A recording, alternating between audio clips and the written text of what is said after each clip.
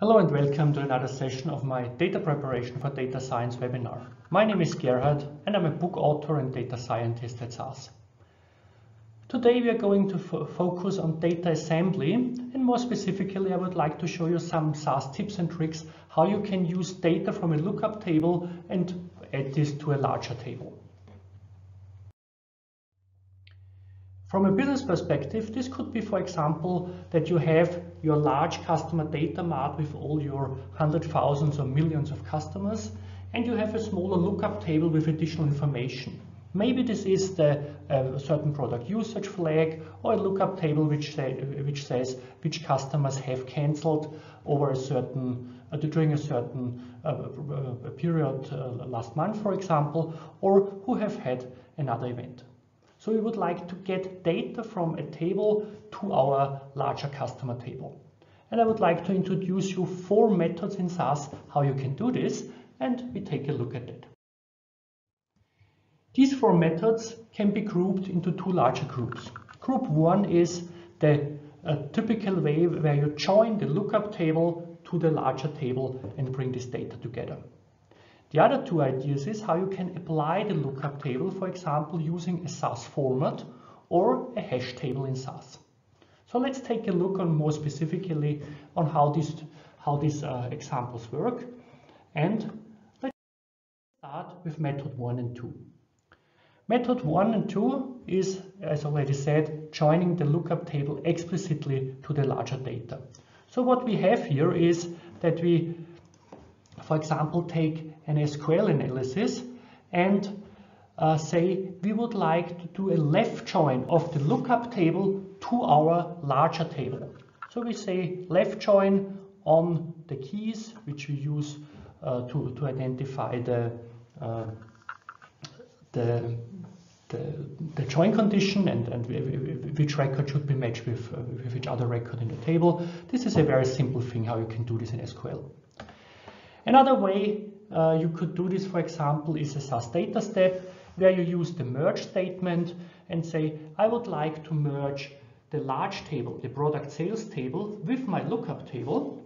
And it's very important here to say, I'm using a logical in variable, which allows me to retain or to keep only those records which were available in our original customer table, or in this example in the products table, and not get other records which maybe also exist in the lookup table but do not get a match in my customer table. So with this in operator in the first table, you can do a left join with a SAS Datastep.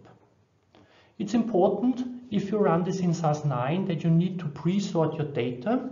If you run it in CAS with SAS Wire, you do not need to pre-run your data. So this is comment which I also have to make here.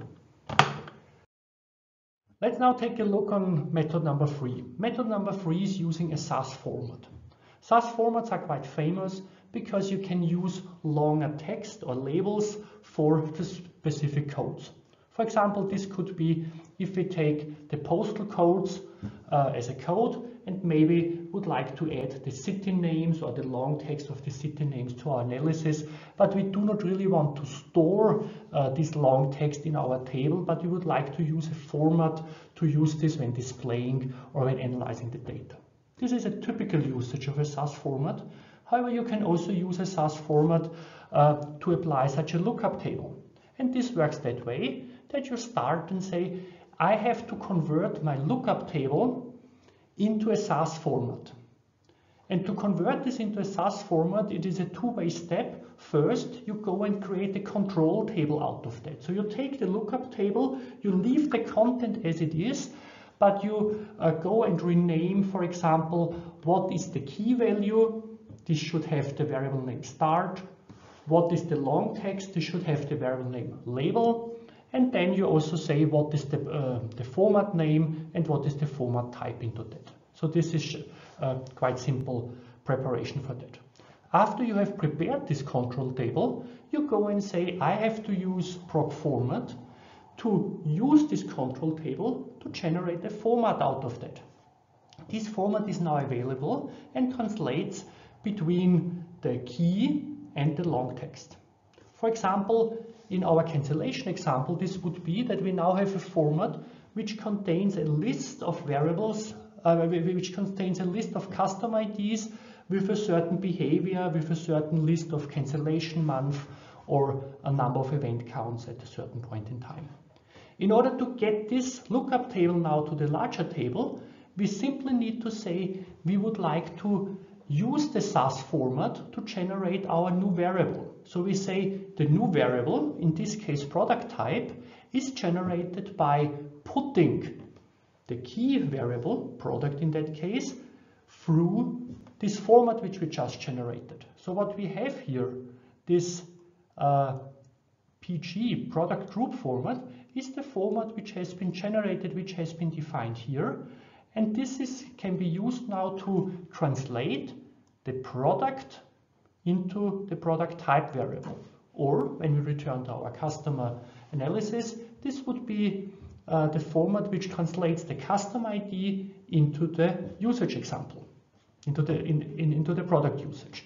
This is a very convenient and very highly efficient method because you see that we do not need to run a join, we do not need to combine two tables, we just run through the table once and apply the data from the lookup table where we need it. Very good performance if you want to use it that way. Let's take on the other method. It's a very similar method in terms of performance. Again, we do not join the data, but we only run through our data once. And instead of creating a format upfront, we are creating a hash table upfront. This means that we define the hash table in the SAS dataset. We say we define a hash table which we simply call age here, and we say the key variable is product, the data variable is product type.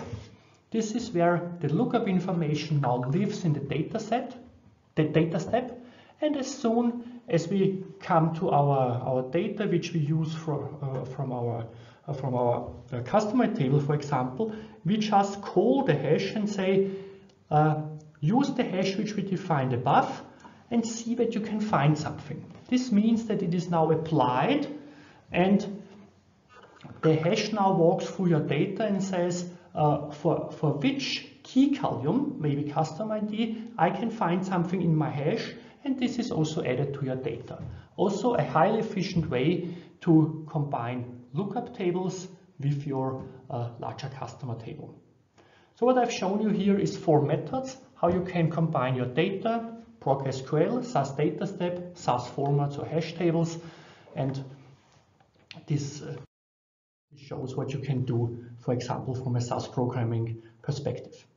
Today we are focused on data assembly, but in this webinar series I also speak on data quality for analytics, on feature generation for machine learning, and on business considerations which need to be used for the analysis.